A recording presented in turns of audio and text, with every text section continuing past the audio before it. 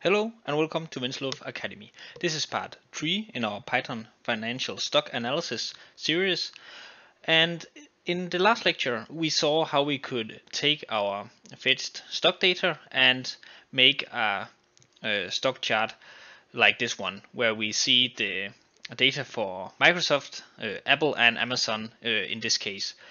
So here we see that Amazon has really taken off, especially the last 2 years, where Apple and Microsoft seems a bit behind. But when looking at the data like this, it can be misleading because this is displaying the price, closing price, and not the overall performance of the stock. So in this lecture, we'll be making a normalized graph like this one, where we can get a better understanding of how well a stock performed based on the price. So as you see here, this chart is a lot different from the one above, where we see that both Apple and Microsoft are much closer to the performance of Amazon because we have normalized the values and taken apart that Amazon started off in a total different price tag. So let's get into it. So the data that we have right here, which this graph is based on, is just taken right out of the Yahoo Finance library. But if we dig into the data, we can do this by clicking data.head. And again, if you haven't watched the two first parts of this tutorial, I recommend you to do so, where we'll be building this stuff right here. So if you have already seen this, you will know that we are having a variable data which contain the stock data that we are using here. So now we are taking a look at the head of this data, and if we execute this data.head, we'll get this output. So here we have the Apples, Amazon and Microsoft, and this is the start period which we are defining here when we are fetching the data. So as we see here, Apple is starting at 7 and Amazon is way over 100, whereas Microsoft is kind of in the middle, closer to Apple of course than Amazon. And this is what gives this huge difference when we look at this graph, because they are starting off in total different price tags. So we want to normalize this data to even out the price difference and just look at the performance of the stocks instead. So the next step that we're going to do is to use this ilog right here, where we are choosing 0 for the first row. So we are basically taking the row here, which we see Apple 7.6 and Amazon and Microsoft. So by using the ilog and defining 0 here, we are taking the first row, where if we took 1, we are of course in the next row and so on. And if you want to, for example, look at just the first row and the first value of Apple, you can do like this, and if you run this, you will see right here, then we are only getting returned the output from the first row of the first element in this array list, which is Apple. So we'll just remove this because we are interested in the entire group of data. The next thing that we're going to do is to divide these. So we are going to divide the first row with its own value. This will give us a normalized value of 1. So this list right here is actually displaying these values that we have right here in a normalized version. So here every company is starting off at 0, and then we will get a normalized value in the upcoming rows based on their performance.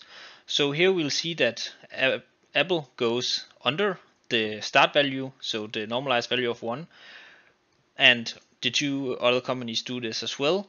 So this gives a lot better indication of when these start to take off, and we can really get into the performance of the stock based on the price, of course, by normalizing the value.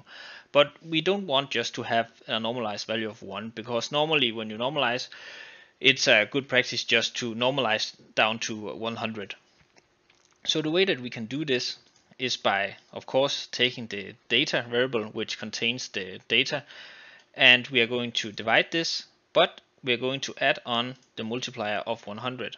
So by adding this line right here, you will get this list normalized and multiplied by 100, meaning that we will start off by 100, like we see right here. So now when we have this data where every company is starting at the same point, we can start to understand how well they performed. So now we are simply just taking this data and performing the same actions that we did in part 2 of this series where we were making the plot. So we are basically copying this code right here, but we want to do it on our new data, the normalized data. So we create a new variable called norm data, and then we say equals the normalized value where we multiply by 100. Then again we define the plot parameters, the size of the chart figure and the font size, and we again use the Seaborn style and basically just show this off. And this gives us this value or this chart right here, where we see that at one point here we're actually seeing that Apple, or 2 points here, is performing better than the Amazon stock, whereas of course in the end the Amazon stock really kicks off, but Apple is following a close pattern right here and is not that far actually from the Amazon. In numbers it is of course a bit off, but this graph gives us a much better understanding of how well the stock performed, whereas if we are only looking at the raw data of the price tags right here, it looks like Amazon, not Amazon, but Apple and Microsoft, the blue and red line, is performing terrible because they are just in the bottom right here and it looks like they are really worth nothing. But that is not the case. It is just because Amazon is having such a high price tag that it makes these look like real underdogs.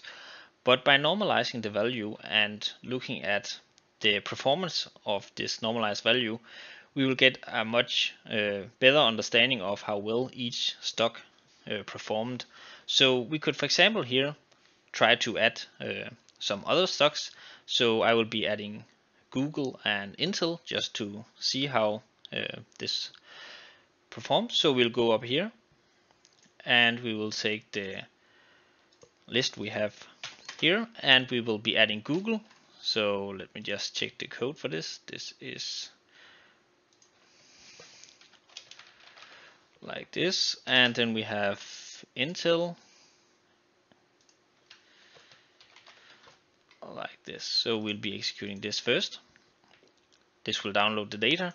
Then we'll just try to rebuild this graph just to see, where we see this is based on entirely on the price tag without normalizing, where Google started off higher this time than or not this time, but Google displays the point that when you are having a higher price tag, you really make these bottom stocks, Microsoft and Intel, and also Apple, look like they are worth nothing. But again, this is not the case.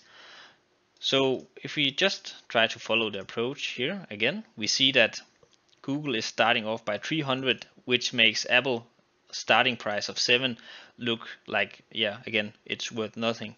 But when we are looking at the performance and follow this down, I will not be executing this because this will just add Google and Intel here, and again, this will just normalize. But if we then use this one just to illustrate it,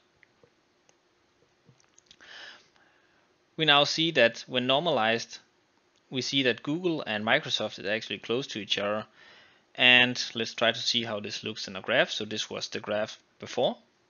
And if we execute this again, let's see. So Apple and Amazon is again following nicely. Then we have Microsoft, which is performing in the end better than Google, whereas Google have in the years 2014 or 13 here up until 2019 more or less performed better price wise than the Google stock. So Microsoft performed the Google stock performed better than the Microsoft. And then again we see that Intel is, well, it's not performing that great compared to these other 4 stocks. So this is a way that you can take your fetch data and the knowledge you have about creating a stock chart and do some analysis by normalizing the values to get a better understanding of how each stock is performing based on their price over a period of time. So this was all for this lecture, and I will see you in the next one here on Winslow Academy.